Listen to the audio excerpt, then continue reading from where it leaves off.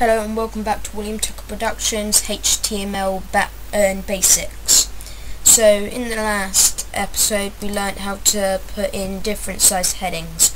Heading size 1, heading size 2, heading size 3, heading size 4, heading size 5, heading size 6. Sorry about that, I stumbled over my words.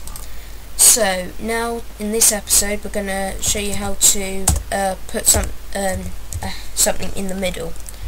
So remember, all this coding is going to be American because HTML is American, so we have to put center in the American way, not our way, which is this. So we have to do that. So remember that you need to put your slash to close it. So we're now gonna save that again, and then we're gonna reload this, and we've got our heading in the middle. We're now gonna learn how to put a background colour in. We're gonna go for blue. So I'm just gonna break this up a bit. So we're gonna go into the body section and put BG for background, and then the American colour.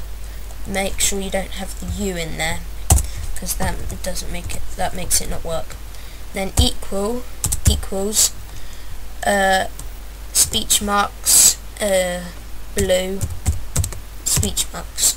You can put any colour you want. You can go onto the HTML and go into Google and type in HTML colour codes, and it will give you a whole list of codes of different shades of different colours. So we're now going to save this, and we're going to reload it. And now we've got a blue background. So that's cool. So now we're gonna show you just how to put in some normal text. So we've done the headings here, so we're now going to just put in some normal text. So under this, we're now going to learn also how to do a paragraph. So open a paragraph and close the paragraph. Close the paragraph. So in the paragraph we're going to write hello world, and then we're going to save that. So now that's just normal writing. So we want to change this normal writing. It doesn't look wow or something like that.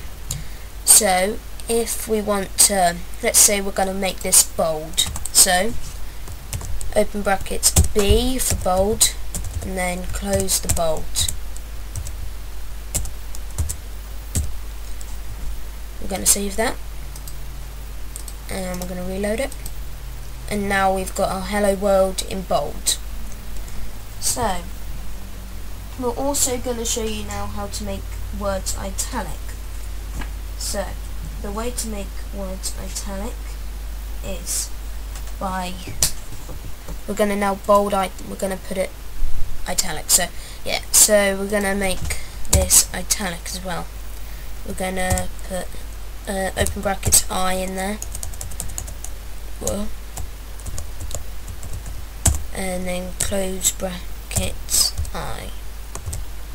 We're now going to save that again and reload it, and now we've got italic there. So that's in this video we've shown you how to go put words central, well, anything central. We've shown you how to put a colour background. We've shown you how to make words bold and italic, and how to type normally.